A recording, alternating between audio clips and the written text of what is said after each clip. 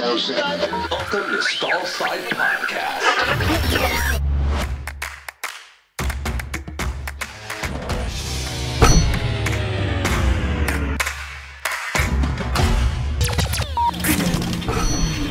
Bart, how you doing today? Good day, sir. Yeah, it's good. It's a good day to be here. Very excited about our guest today. Yeah, Dr. Noah Cohen. We're going to talk about Rhodococcus, and most of what I know about Rhodococcus, and actually what the world knows about Rhodococcus, came from Dr. Cohen, and so it's going to be great to have him on here. He spends a lot of time thinking about it and studying it, and it's a disease that, as you well know, is tough. Yeah, it is really tough, and it's just good to know that Dr. Cohen is actually one of the people investigating it. I mean, it's such a difficult condition, and what we really want to get out of today is his thoughts on the resistance of this organism to treatment, and how this organism is actually out there in an environment and making it difficult for us to get on top of. So, I mean, he's right up on all the research. As you say, he's done most of the research, and he's worked with the people that are at the forefront of this, because this isn't only an important organism for horses, it actually impacts people as well. Yeah. And so the concepts he's going to talk about today are going to be very applicable. So this week on Stall Side, we have Dr. Noah Cohen from Texas A&M University, and he's going to talk to us about Rhodococcus equi infection and the resistance of the organism. Dr. Cohen, welcome to Stall Side. Thank you. Glad to be here. Thank you for joining us. It's an honor to have you here, and I appreciate you taking time out of your day to be with us. I'm glad to be here. Yeah. So Noah, tell us a bit about yourself. So I am the son of a veterinarian. Grew up never thinking really about doing anything other than being a veterinarian.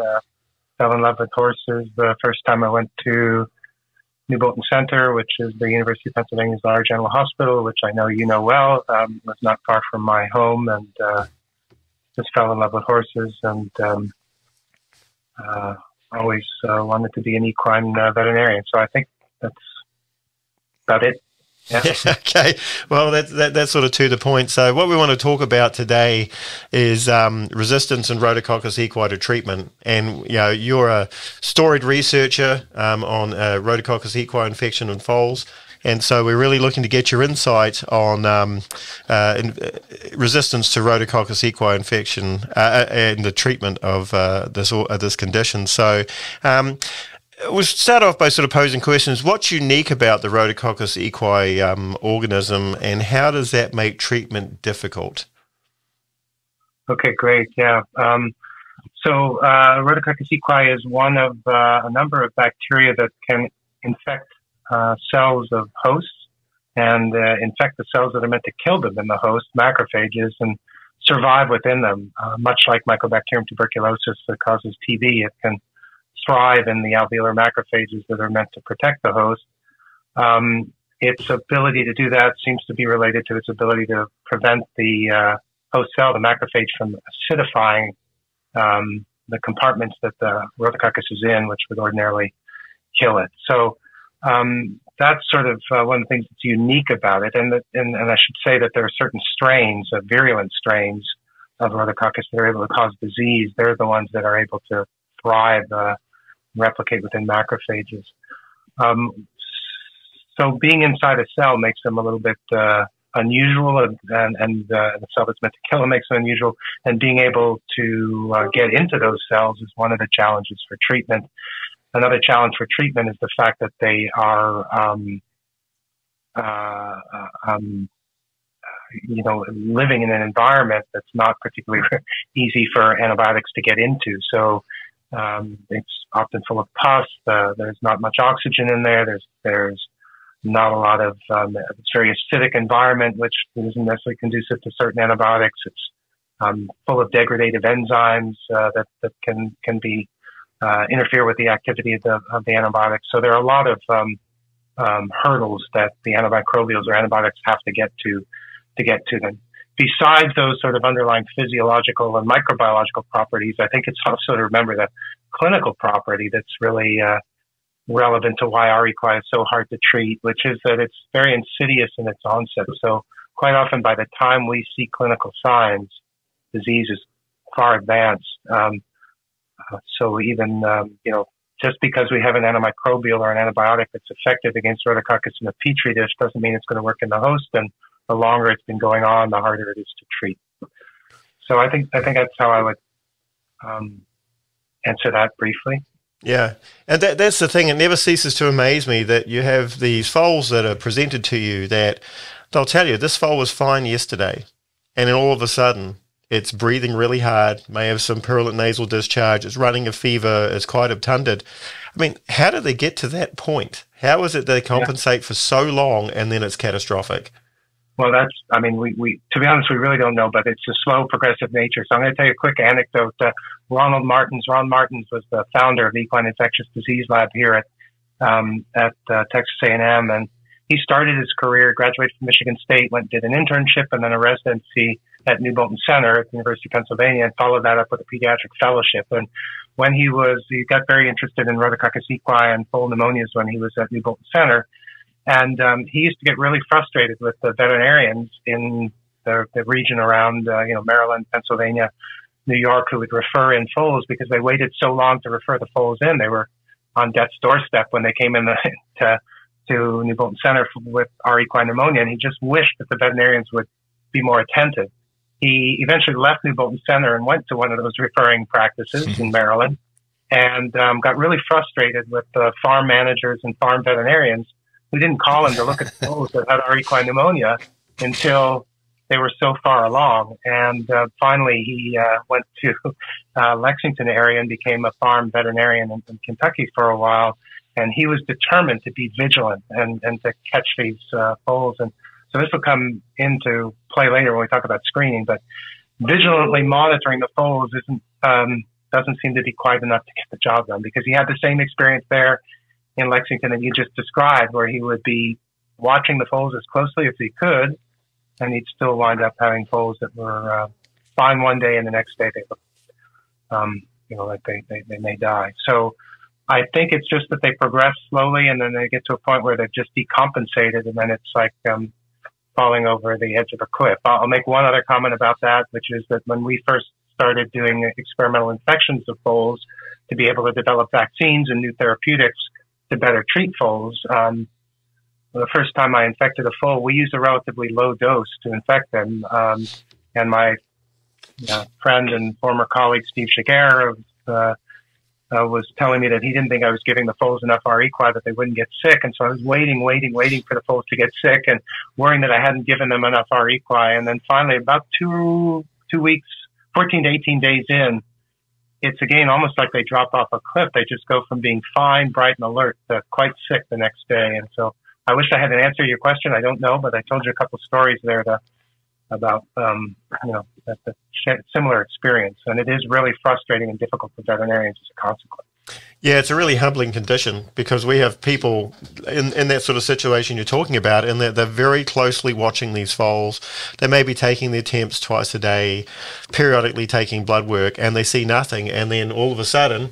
And, sure. And different presentations too. Different, whether it's lungs or diarrhea or whatever, it's acute onset, high temp. Yep. It's tough to treat. Yeah, it is very frustrating and difficult. Yes, and you touched on screening, okay, and how we should screen for this condition, because it's a difficult thing to pick up. Looking at these foals, just clinically observations every day. So, what would be a reasonable sort of screening program, and how would that sort of play into how we should on the farm first treat these foals? Yeah, so it's a great question, and I want to say that we really don't have the answer to that question, and we need the answer to that question. So, and what I mean by that is I'm going to talk through some concepts for screening, but the bottom line is that we have to be careful and use a systematic approach, not just to have a good idea, but to actually systematically evaluate whether this good idea is truly a good idea in principle. And a great example of that is ultrasound screening, which I think in principle sounded like a good idea, but as it was implemented, unfortunately led to some problems. So I just told you that those anecdotes about, the Ron Martin's anecdote about watching closely, that's not going to do the trick, unfortunately. I'm not saying that one shouldn't. One should watch foals closely, taking their temperatures, watching for swollen joints and things that might be telltale signs of impending REqui pneumonia is a good thing to to do, but unfortunately, it's not enough. Having a blood test would be great, but it turns out that serological tests, monitoring things like serum amyloid A, CBCs, fibrinogens, they're just not adequately accurate. They're not adequately sensitive for specifics. So lots of false negatives and false positives that just make them not work very well. And that's what led veterinarians, I think, to use ultrasonographic screening to try and monitor foals and catch foals early. The problem is that it seems that at large breeding farms, 50% or more of the foals actually have sonographic lesions that are deemed to be attributable to R. equi infection. And some of those foals are going to go on to develop pneumonia, but it's only a fraction of them. And the tricky part is we don't know which proportion, right? So if you've got, let's say, a half of your foals have lesions and only 10% of those are going to go on and develop pneumonia, you don't know which of those 10% it's going to be. And so because of the value of some of the foals, because of the pressure, because of what we just talked about, the severity of the onset, by the time they show signs, they can be very severely debilitated, possibly not survive. Veterinarians and some farm managers felt like the appropriate tack to take was to treat them all. As soon as you see there's a lesion that you attribute to R. equi, to go ahead and treat them all. And that helps to eliminate mortality for sure. It will reduce, if not eliminate, mortality from R. equi. But the problem is you wind up over-treating foals, and I think that has led to the emergence of resistance, which were to macrolides and rifampin that we're going to talk about in a bit. It's clear that a more prudent approach is needed. So what would that be? Well, Monica Benner in Germany works in Germany and consults for a very large breeding farm there, and she, over a period of years, reduced the amount of antimicrobials that she was using by only treating larger lesions. So she didn't, initially she picked a threshold size. I think it's 10 centimeters in size, and said anything above 10 centimeters, we're going to treat. And when she used that, when I say 10 centimeters, that's the cumulative maximum diameter of lesions. So if you had 5 2-centimeter lesions, that would sum up to 10 centimeters in total. She would go ahead and treat only the foals with the larger lesions. And what she found was that she was able to reduce the amount of antimicrobials she was using without having any increase in mortality. It saved the farm money, of course. It also reduced pressure for resistance to develop. So my point of that is to say that, perhaps a more prudent approach to treatment. So screening with ultrasound may be a good approach, but maybe if we're more prudent or more conservative about which ones we treat based on size, that can work. But tricky part about that, or two tricky parts about that, two problems with that is what I mean by tricky parts. One problem is that we're not seeing all, what we see with the ultrasound isn't necessarily all the lesions. So a foal might not meet the threshold and might really need to be treated. The second is that every farm is different. So we did some work here in Texas that fortunately never got published, but at a large breeding farm in Texas, and the size of lesions, when we did some statistical analysis of the data, it actually turned out that the cut point to maximize sensitivity and specificity was about 20 centimeters of total lesions as the cut point. So, so I think it's going to vary very much farm to farm. I think we have to do some more research to look for alternatives to ultrasound screening. So my practical answer is we probably need to treat fewer of the foals that we're finding lesions in and decide how we're going to do that. Size of the lesions does seem to be a good criterion to use, or at least a good starting point. I think it would have to be tailored to each farm. I think we need to keep looking, though, for other parameters. And that's why I said to you, we don't really have a good answer yet, because I think we need some other tools besides ultrasound. So some of the ones that I can think of that would be useful to think about are, we know that foals that have R. equi pneumonia shed more virulent R. equi in their feces than foals that don't. on an individual level, we can't use a positive or a negative fecal PCR to identify a foal as, mnemonic or not mnemonic, because most foals will have R. equi in their feces, but there are larger numbers. I think monitoring individual foals, if we start to see increases, you have a foal that's got sonographic lesions, you do a fecal PCR, and if that PCR, you come back 2 weeks later, and if that PCR has increased greatly, then you might say, okay, now this is one and the lesions have increased in size, maybe I'll use that. That might work, but it might not work. We need systematic evaluation of that.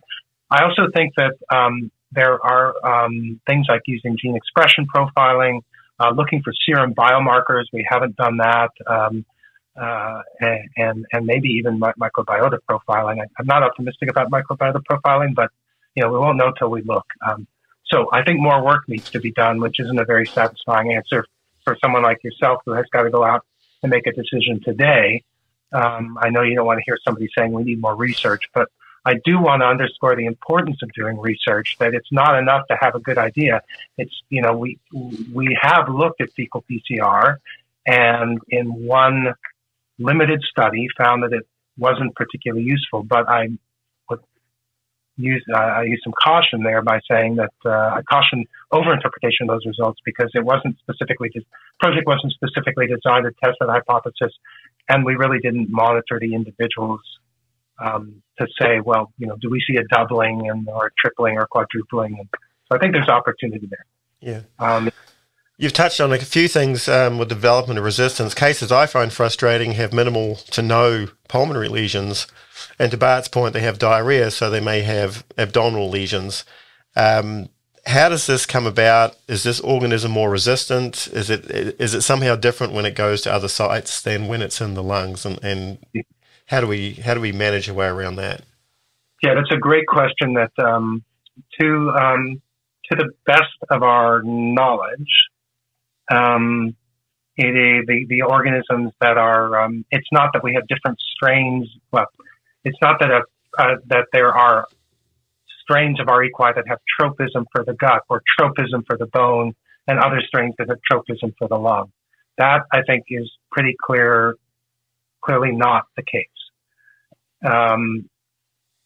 I think what happens is that you get hematogenous spread, and it can get into bone and can get into other organisms. Obviously, it's in lymph nodes and can spread via lymphatics.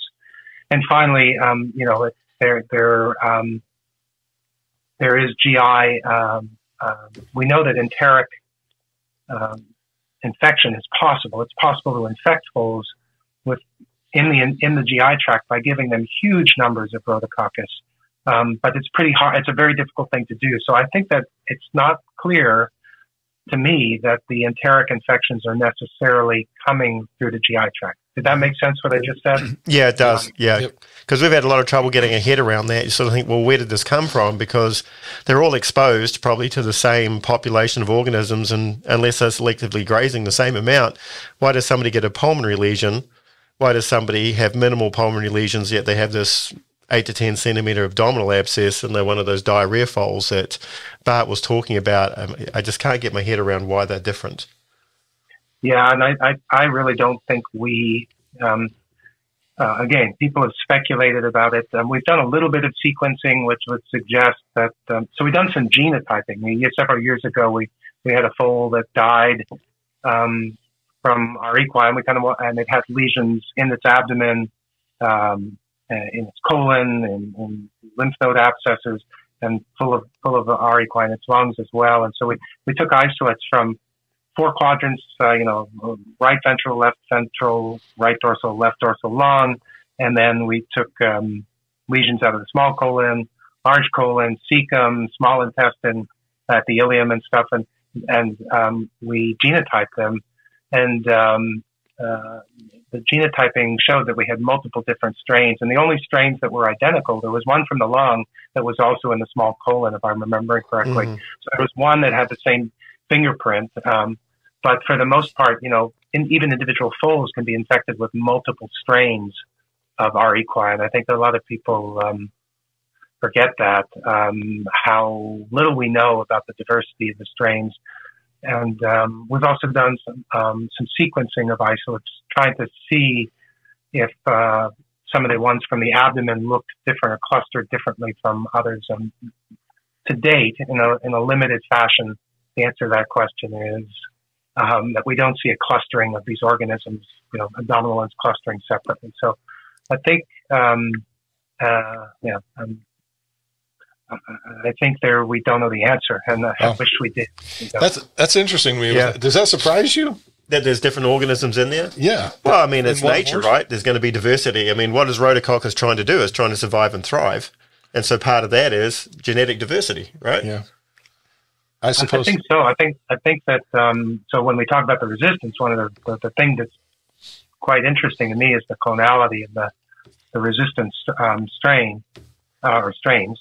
But I think that there's tremendous genomic diversity, and even within the same host. That what I thought of when I first saw it, I was a little bit surprised because I kind of expected, one foal, one strain. Right. And wasn't the case. And I think that now I've lost my train of thought. Forgive me. I guess I thought it was. I lost my train of thought. It'll come back to me here in a second. Sorry. That's okay. That's no problem. Because clinically, what really frustrates me, we'll have some of these cases that have pulmonary lesions. We may do a tracheal aspirate. We may get our sensitivity pattern. We treat them. The disease seems to go away. Then it can come roaring back 4 to 6 weeks later, and we have nothing to treat it with. It's sort of like we killed all the easy ones, and we left the resistant ones. So I'm thinking, did that resistance arise in that animal because of the exposure, or was it a different clone the whole time, and it was just sitting and waiting on its chance? Yeah, and that's not fair. Exactly. That's not we fair. We don't know the answer to that, but that did help jog my memory. So I think that what happens with the fact that we have multiple strains in the same host is really pointing out the importance of the host susceptibility. And I think when you think about this, adult horses are pretty much immune. Even foals, we know some lovely work that Macarena Sanz and Dave Harhoff did at the Gluck Center, where they use different amounts to infect foals at different ages, different amounts of R. equi to infect foals at different ages. And it's very evident that younger foals are much more susceptible than older foals. So age plays a role. And then within the constraints of a given age, I also think some foals are just more susceptible than others. Certainly dose plays a role, and there's probably something to the strains that they're infected with. But I think that the main thing that told me when I saw that surprising news was how important the host's susceptibility is to contributing to this disease. Yeah. And, you've talked a lot about resistance as far as, antibacterial choices, and we're limited. We've got resistance.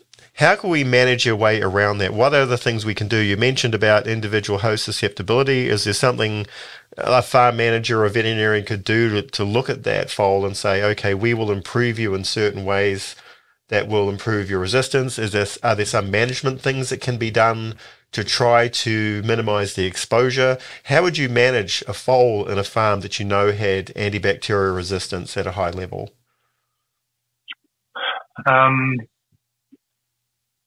Wow. So I think that's a loaded question. Sorry, that's a lot. And let me try to unpack all that. So first of all, I don't think I'd manage them any differently at a farm that had a high degree of resistant R. equi than susceptible R. equi, with the exception being that I would want to do susceptibility testing and probably not use macrolides as my first choice. I think that would probably reach for other antimicrobials, and so that's for a foal that's going. So I think we have to talk about whether we're treating subclinical or clinical pneumonias, right? Are we using screening at the farm? And I'm trying to think through the question of. I think the question was, how would you manage a foal that has R. equi pneumonia at a farm that has a high degree of resistance? Or was your question? Okay. So treatment wise, I think, I probably would reach for something else. So what would that something else be?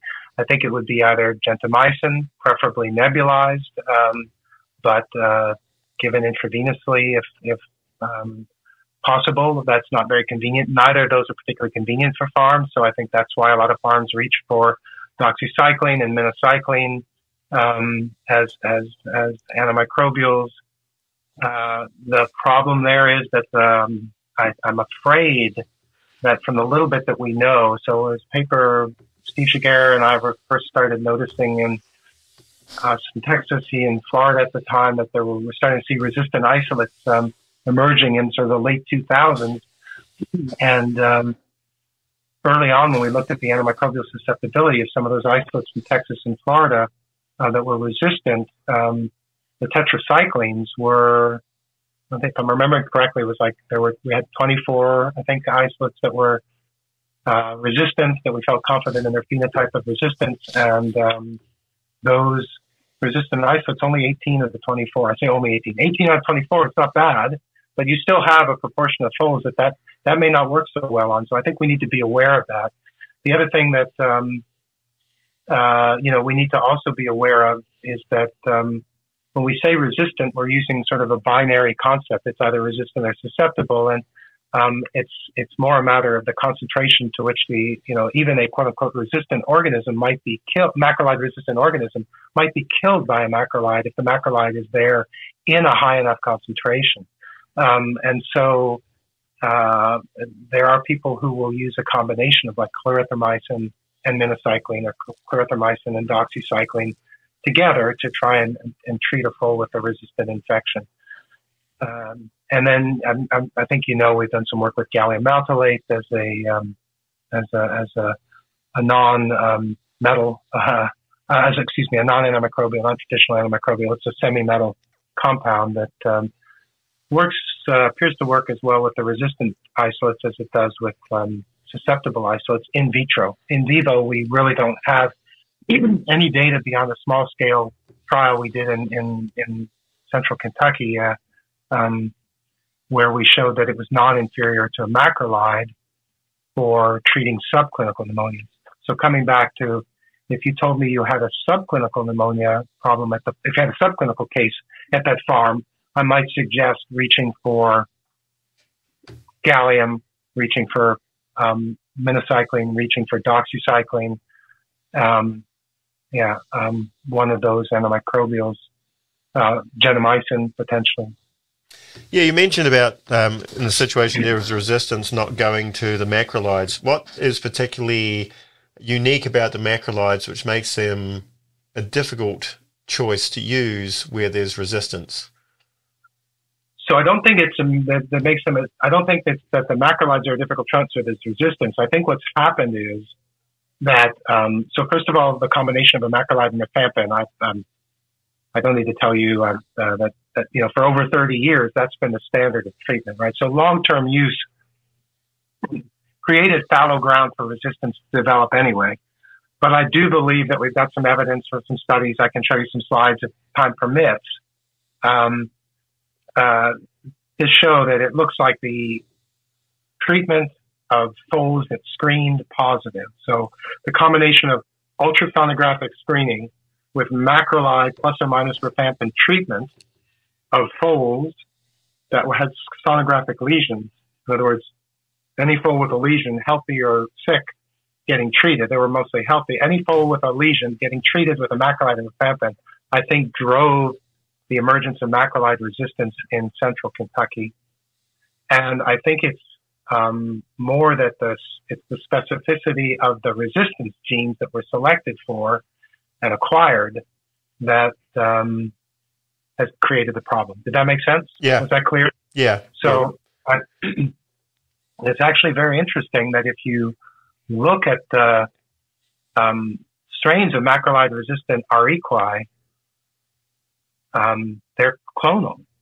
So in other words, the isolates in central Kentucky are all the same strain. I just told you can take a foal from, if you went to a farm today and had I hope it wouldn't happen, but if you had a foal that died from R. equi in central Kentucky and you took isolates from different parts of its body, I suspect you might find multiple strains of R. equi, as we talked about earlier. But if you have a foal that's died from a macrolide-resistant strain, every strain that's macrolide-resistant in that foal is going to be probably the same strain. Because, and that's not true just in Kentucky, but in Texas. We had one just a couple of years ago, a foal that died from, started with a macrolide susceptible infection. Subsequently, after long-term treatment, it was not getting better, got infection in the bone. The strain that came out of the bone was macrolide-resistant strain. Clonal, same clone as what you would have in Kentucky is what we had here. It's even spread internationally. So Jose Vasquez Boland is an investigator at the University of Edinburgh who studies R. equi and in particular studies our macrolide resistance. And he's been able to document spread of that same clone to Ireland. Another piece of work that Jose Vasquez Boland's lab has done that's really important is they've also gotten some isolates recently out of Louisiana, where they showed that it's the clonality, the first sort of escape from clonality, if you will, has been documented at a farm in Louisiana. Mm-hmm. So what do I mean by that? What I mean by that is that the spread of this macrolide resistance has been a single strain, basically, spread all around the area because of the pressure from selection pressure from overuse of macrolides. And it's coming to spread to other places because horses travel a lot. They go to other states and to other countries even. And so it's been clonal. But the pattern, this fellow named Morgan Scott, who works here at Texas A&M, who's an expert on antimicrobial resistance.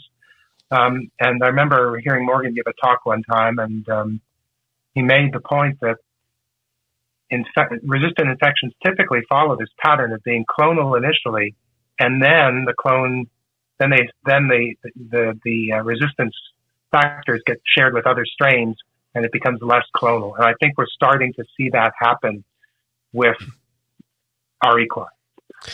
That's actually really sobering, because I knew there was resistance out there. I didn't realize they could be all traced back to sort of almost like one point source from what you're saying. Yeah. Yeah. So, yes. So interestingly, we've actually, we've been, I say we, so, Steve Jaguar's, unfortunately no longer with us, but, Laura Huber, who was a graduate student of Steve's, she's now at Auburn University, and, we're continuing to do work to study the epidemiology of macrolide and methapron-resistant isolates. And,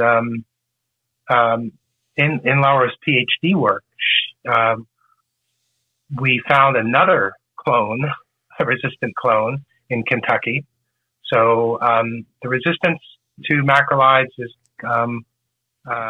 generally caused by genes called genes. It's not the only mechanism by which resistance can occur, but there is these genes that cause a methylation of the ribosomes that prevent the bacteria from being impacted by the antibiotics. So the antibiotics are no longer effective as a result of having this methylation of their ribosomes. And the strain that we've been talking about being found in foals is called ERM46. The ERM46 gene can be found in isolates from foals with clinical disease or in the environment. But while we were monitoring what was going on in the environment, we found another gene unique to Rhodococcus equi called ERM51. So let me back up and say that ERM46 is unique to Rhodococcus equi and can be found in isolates from foals with disease or in the environment. The ERM51 is found only in the environment. Hasn't yet been documented. I say yet. To my knowledge, I'm not aware of any reports of ERM51 having been detected in foals yet, but it is persisting in the environment. And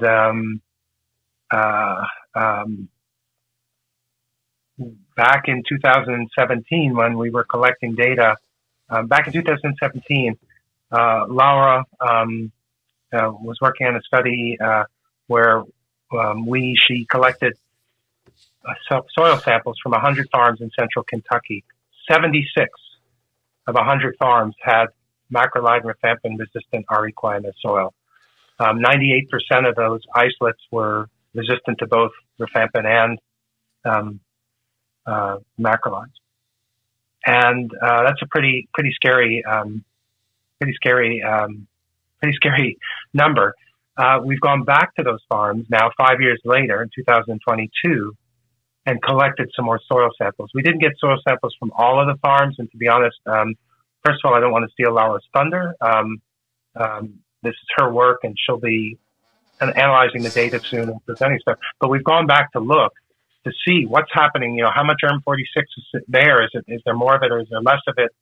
Is there and is the relationship of whether there's more or less of the ERM51 and the ERM46 resistant strains, does that have anything to do with macrolide rifampin use?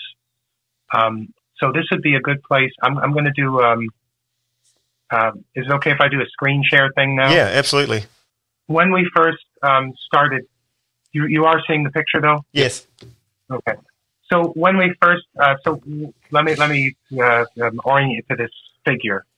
So in this figure, we have a bottle of pills here meant to represent antimicrobial macrolides. Okay, so this is macrolide antibiotics.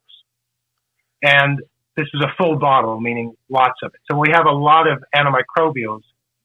That increases pressure in the environment for the resistant organisms to survive. So we have some little gold-colored organisms here that are meant to be just, you know, other microbes that might be in the soil. The little red, ruby-colored ones here, ruby red things here are meant to represent susceptible Rhodococcus equi, and the purple ones are meant to represent resistant Rhodococcus equi. So we've got this situation where overuse of antimicrobials has given rise to selective pressure for more resistant isolates to be in the environment. Okay? Our hope was that by reducing antimicrobial use, we would get less resistance in the environment, because we know that in mice and in soil, the resistant isolates are less fit. They have lower fitness. They're less able to survive and compete. So they should be outcompeted by the susceptible ones. That was our hypothesis when we first started investigating this, and we're excited about the potential to, you know, ask veterinarians to use less antimicrobials to control the problem. But here's the bad news. The bad news is that that's the first outcome, and that's what we thought might happen. But we were talking to a woman named Liliana Salvador, who's a microbiologist at the University of Georgia, and she pointed out to us that, unfortunately, bacteria are pretty good at surviving environments that we can't necessarily. They're pretty good at survival, and they are able to either lose genes or gain genes that can make them compensate for the fitness, reduced fitness, which means that even if we reduce antimicrobial use, it might be too late. The genie might be out of the bottle. There's evidence in vitro for this phenomenon. And the importance of the study that Laura Huber is doing right now, coming back 5 years later, is we hope to be able to see, we hope to be able to see whether this has occurred actually in vivo or in the real world. I won't say in vivo, but in nature. So in essence, what you're saying is that the susceptible bacteria were better in their environment and could survive. The resistant bacteria, there's a price for that resistance, and so they're less able to survive. However, they're a little bit promiscuous with their genes, and the ones that were better to survive actually got the resistance genes. So what I'm saying is that the resistant isolates can pick up genes or even lose genes. Yeah. You know, just because of selective pressure. Okay. And find ways to compensate. There's some in vitro data to support that for other bacteria that happening. There's sort of gaining and loss of genetic modifications that allow genes that have acquired resistance genes that reduce fitness to compensate for the fitness loss to become fitter. So, yes. So there's some evidence for that. And then, as I said, we we do know that they're less fit. The macrolide resistant ones do appear to be less fit in soil and in mice than the susceptible ones. But what we don't know is what's going to actually happen in nature. So it's a big question. We don't know the answer, and we're trying to answer that question. It's a really important question for you all there in central Kentucky to know, because if we see that it's, reducing antimicrobial pressure can reduce the incidence or the frequency, the prevalence of these organisms, then that's great. That helps us to say, okay, there's a chance of putting the genie back in the bottle. But it's possible that these genes are out now, and it's an even bigger, from a One Health or a public health perspective, it's also of concern because we know that these resistance genes can be shared to other bacteria. So these genes can get shared in that soil environment to other bacteria. Some of those bacteria are potential pathogens of humans, and more importantly, our equi picked this up from some other organism, presumably, and so it can be passed around. They can probably be passed around, even though these genes can't be transferred to all bacteria necessarily. You couldn't take an R. equi and get it into an E. coli, let's say, very likely to have happen. But over time, when it goes from one bacteria that's closely related to another bacteria that's closely related, eventually they're all sort of, the potential exists for a bad scenario here. Yeah, just imagine if that got into strep. Right, strep zoo. I mean, that would be pretty. You guys are full of great news. Oh, yeah, of course we are. But this is biology. It says Rhodococcus equi is just trying to make a living and trying to survive, and this is how it does it. So we're in a situation where genes are widespread for resistance. We have difficulties with the drugs that we choose. How can we raise the barrier to infection? How can we improve the resistance to infection of the foals, management-wise, plasma?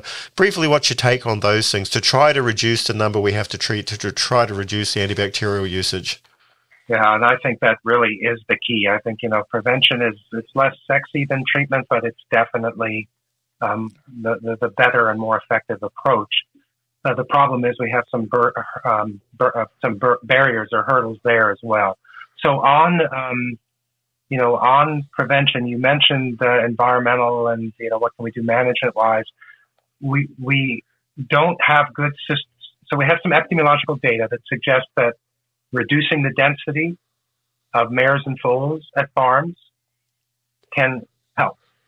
So that sounds good, but, a large breeding farm, the more that's not a very compelling economic argument, right? So, have fewer, but if places could afford to have the same numbers on larger acreage, then I believe that might help. But I want to just put a caveat now, and I'll repeat it in a second, that epidemiological investigations, associations aren't always causal. And I think we have to be really careful going from saying, well, we know that farms that have less density have less R. equi. Well, there are other contributing factors besides the density of mares and foals, and it doesn't necessarily follow that changing the density would work, right? Is that clear? It's a very important point. And another one just like that is foaling at pasture. So we know that foaling at pasture appears to farms where foals are born at pasture, or farms where some are born at pasture and some are born in stalls, indicates that foaling at pasture appears to have a protective effect. Having said that, without an intervention trial, we don't know whether that's true or not, and we've got to be really careful that a lot of things, because not all associations are causal, and there could be a lot of other confounding factors that differentiate farms that have less density from farms that have higher density. And so I just want to urge caution there and say that a lot of people are trying a lot of things for management that are based either on anecdotal data or markers saying, well, we know that if we use a certain practice, if we scoop manure out of the stalls, 5 times a day, then we have less airborne R. equi in the barns. That's true, but that's a surrogate marker. That's not an indication of whether or not those foals will go on to develop pneumonia. We need to do controlled experiments for these, and it's going to be really hard to do those studies. So I'm I'm not saying that there aren't, and there isn't the potential for management to make a difference, but I think we're a long way from being able to do the studies that we need to. We need to have those studies, and I'm not sure how feasible those studies are going to be to get done. Yeah. So that takes us to, okay, well, what else do we have for prevention? A vaccine would be ideal. I'll come talk about that in just a second. I'd like to talk about the plasma because you mentioned that. And, plasma is one of those things that's tricky because it's not going to be completely effective. We shouldn't expect any, we see that antimicrobials for treatment aren't completely effective. We shouldn't expect plasma to be completely protective. But the bulk of the studies that have been done, the bulk of the evidence is that plasma transfusion can help reduce the incidence of R. equi pneumonia. I think that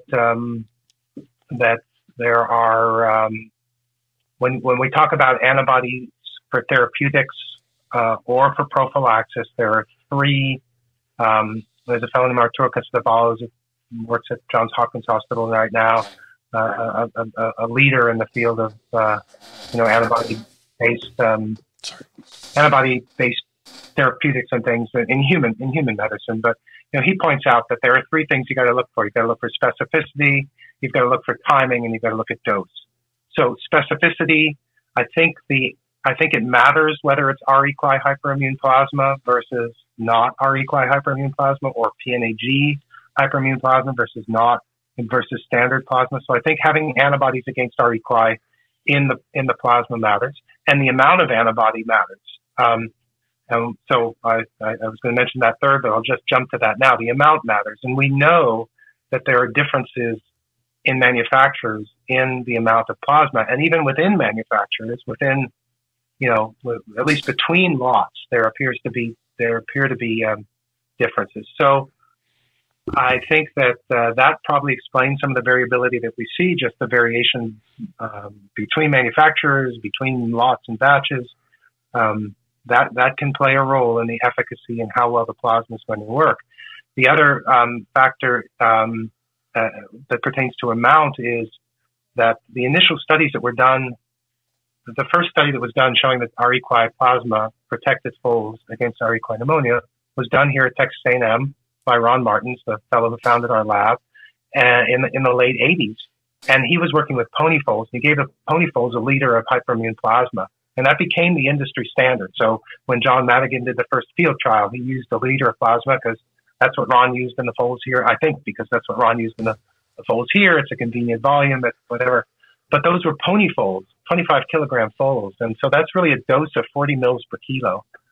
And Ron had always advocated that we should be using 2 liters to transfuse foals, not 1 liter. So we have a little bit of data from some foals with subclinical pneumonia in Texas that we did in collaboration with the ranch here. And then Patty Flores-Allschwitz from near practice in Saratoga did a study with foals that had clinical pneumonia and showed that the foals that got 2 liters were less likely to develop R. equi pneumonia than foals that were transfused with 1 liter. And I think that, I think the volume that's transfused matters, and I think a lot of foals are underdosed. Timing is another key issue for antibody therapies. The earlier they get them, the better. So I think that's one argument for transfusing foals with 2 liters early, soon after birth. But another argument for it would be that that's when foals are most susceptible to infection. Again, a little bit of experimental work from Ron, nice experimental work done by Macarena Sanz and Dave Harhoff at the Gluck Center suggests that foals are much more susceptible early, and so that's probably when it's key for them to have their protection. And I'm not sure that waiting a month transfused with a 2nd liter is the best way to go. I think they'd be better off to have that plasma early. But at this point in time, that is I've given you a little bit of science behind the opinion, but it is an opinion. The study needs to be done, but I don't know that it'll ever be done because of the size of the population that you would need, the cost of getting it done. Pretty much. When you say early, do you feel that there's a difference between 6 hours and 24 hours or 6 hours and 48 hours? So the bottom line is that we don't have the answer to that. There's no good answer to that question. But my opinion would be that I'd rather see it in them at 24 hours than 48 hours. But I don't know that 48 hours. That's just my belief that they're getting exposed early, and the earlier you can have it in them, the better. But there's no. I think if you're getting it in them within 48 hours, that's great. And it's so dependent on I think the farm environment and what works for the farm, right? So there's no point in trying to do something that to say, oh, I'm gonna come back at midnight because to transfuse this foal, waiting till the next morning would make a lot more sense, I think, for everybody's sake. Yeah. And we don't know that we don't yet know the answer to that question. So it's just an opinion, and that always makes me, I'm always nervous about giving opinions. But my opinion would be, I'm not sure there's a big difference. Well, your opinion is better than mine anyway. Yeah. I'm gonna say no. I'm gonna say no. And sometimes evidence, not eminence, as they say. And I'm not sure that. I think it's really important. I think that's part of the problem we have, is that we've done a lot of things with Rhodococcus based on what logical deduction and opinions and experts saying do this and do that may not make a lot of sense and may not be right. I think that just really emphasizes what a difficult organism this is to deal with, and how the best of intentions have made things worse. Right. Just briefly, you mentioned vaccination. What's the prospects? Because it's going to be difficult to vaccinate against. Yeah, so it clearly is difficult. People have been trying lots of strategies for a long time. So the bad news is that it looks tough. And the hurdles seem to be foals get infected, we think, quite early, quite soon after birth. And they're very susceptible to infection at that age and not very immunoresponsive, right? So that makes it really hard, and they've got widespread exposure, as we've talked about. So they're exposed to it, they're susceptible to it, and their immune system isn't working very well. So that would make it be pretty pessimistic. But I'm an optimist at heart, and I think there is some encouraging news. So you may remember that in the late 80s, John Prescott's lab at Guelph showed that when they gave foals large amounts of R. equi in their intestinal tract, they did it the first week of life and then again at the third week of life, and then they came back and challenged them. I think I have those ages right, but certainly first couple of weeks of life, they got 2 large doses of R. equi administered enterally. And then they came back and in their guts, and then came back and challenged them in their lungs, and they were protected against infection. And they repeated that in 2005. And just last year, we have some ongoing work in this area, but last year we did an experiment where we repeated that and found the same thing. So repeatable finding. But one thing that was a little bit different about our study last year was that we did it when the foals were 2 days and 4 days of age. And they were protected against challenge infection at 28 days of age. So that tells us that foals can mount a protective immune response, even though their immune system isn't great, right? They are able to do it. That exposure happened. Obviously, you could argue that they've got ongoing exposure because we've dumped it into their gut and it's persisted over that 3-week period of time, but the exposure was happening at that age. So that suggests the possibility that could happen. There's also a study that was done in mice. So another factor that limits the immune system of foals. It's not the only factor. Their cell-mediated immune responses are very limited for early after birth, but their antibodies, they have maternal antibody interference, which is something that happens in multiple species. But there's some evidence from mice that mRNA vaccines are less impacted than standard vaccines. And in fact, that mice pups can be protected against influenza when they're vaccinated with an mRNA vaccine for influenza, but not with a traditional vaccine for influenza. So always a little hesitant because there are lots of vaccines that work in mice lots of things work in mice that don't work in, horses or people. So I want to be cautious about that. But we're looking into an mRNA vaccine approach as well right now. Well, that's the holy grail of prevention, isn't it? Really, is vaccination, because everything else that you've talked about is, again, as I was saying, best of intentions have led to an increase in the problem. Yeah, I'm going to say one more last thing about vaccines. If I'm not, am I? Hey, you're good. Yeah. So I'll say one last thing about vaccines, and I think that I think we have to have realistic expectations. So next year I'm going to need to get 4 times the dose of influenza. I'm going to need the high dose influenza vaccine next year because of my advanced age, and I can expect about 11% efficacy of that vaccine to protect me against influenza. I think we have to lower the bar of what our expectations are for a vaccine. I think a lot of equine veterinarians, I think a lot of farm managers have the expectation that if we vaccinate for Rhodococcus, we're going to eliminate in the disease. And I just don't think that that's a reasonable expectation.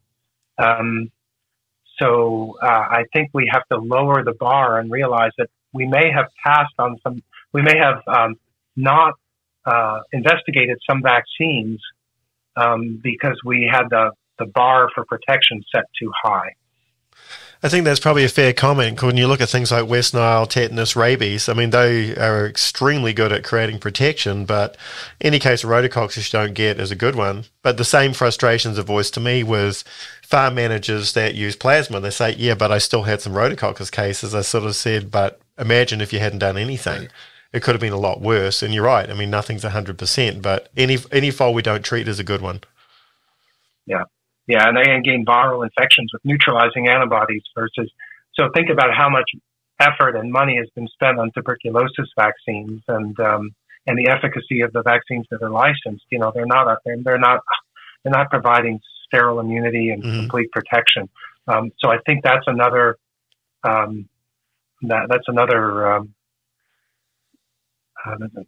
think we need to think a little bit about what our expectations are for a vaccine for our equine. Yeah. This has been a fascinating talk. It's really sorted out a lot of things for me, and it's also emphasized a lot of the things that are really difficult about Rhodococcus equi, in that they're all out there, they're swimming in a sea of resistance, and all we can really do is minimize the ones we treat to not make that worse. Yeah, no, I want to thank you too. It's been a very informative time together, and every time I'm with you, hear you speak, you've taught me most everything I know about Rhodococcus, and I want to thank you for dedicating so much of your life to studying it, and to the University of Texas A&M for supporting you and allowing you to do that, because it's definitely helped me and my clients. Yep. Well, thank you. We're trying hard to get practical solutions, and thank you for acknowledging the university, because I'm grateful to be supported and be able to work here and have that support. And I also just want to say that, a lot of the work I've done is possible because of Steve Shiger. He's not with us any longer, but just that we sort of became friends and just decided we'd open up and share and work together. And that's really how we have to do work. So I'm also grateful to your practice, because a lot of the field work that we've done has been, you guys have participated, whether it's in Saratoga or in Lexington. So very grateful on my end as well. Well, again, we're so much better off for everything that you've done, and I can't thank you enough for the wisdom that you've imparted on us today. Yeah. So that was Stall Side for this week. We were with Dr. Noah Cohen from Texas A&M University, talking about Rhodococcus resistance and how difficult this condition is to manage. See you next time.